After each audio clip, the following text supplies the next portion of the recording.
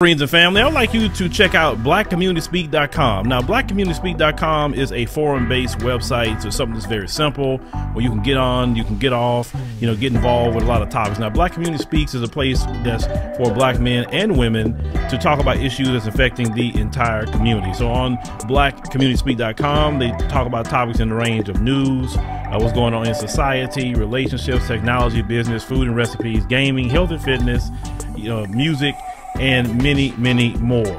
On Black Community Speak, it's a place where you can be safe to say what you want to say without the fear of big tech censorship. So make sure you head on over to blackcommunityspeak.com and sign up today.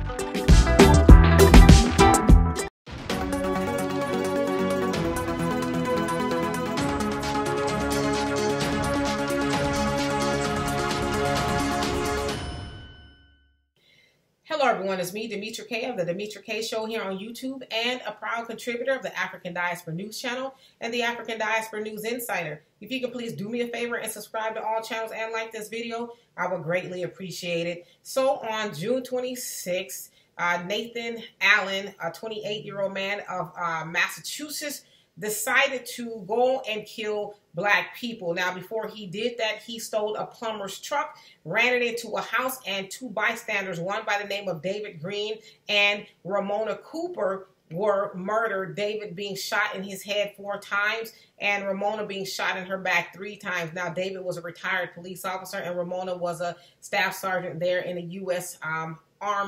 U.S. Air Force, rather. And so, yeah, he decided to kill them, and he was killed before he can go on to kill more people. Now, the district attorney there in Massachusetts said the following. She says, he walked by several people that were not black, and they are alive. They were not harmed. They are alive, and these 2 visible people of color are not. And then she also says, this is a sad day. These 2 people protected our rights. They fought for us to be safe and to have the opinions that we have, and they were executed yesterday.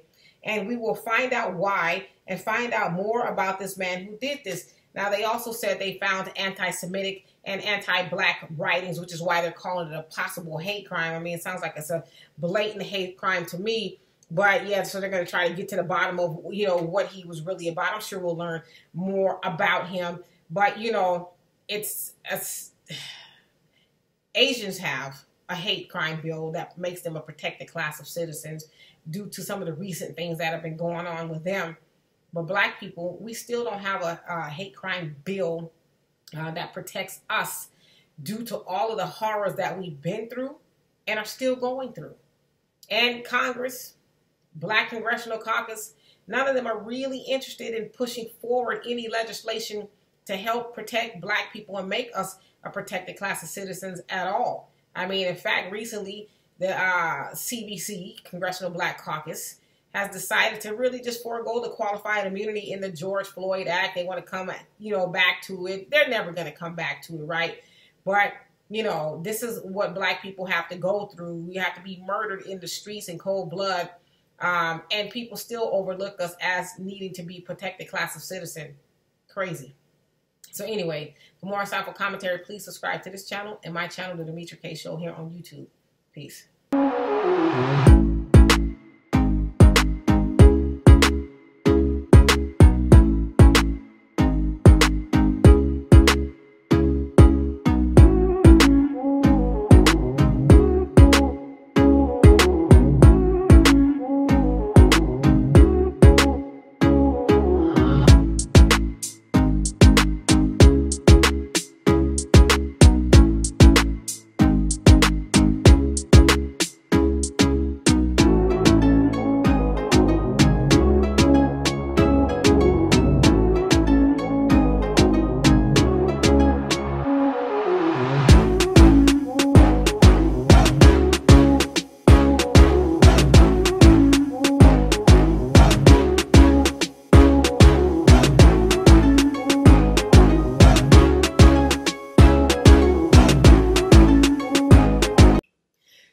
Everyone, please make sure you subscribe to the African Diaspora News Channel app on these platforms.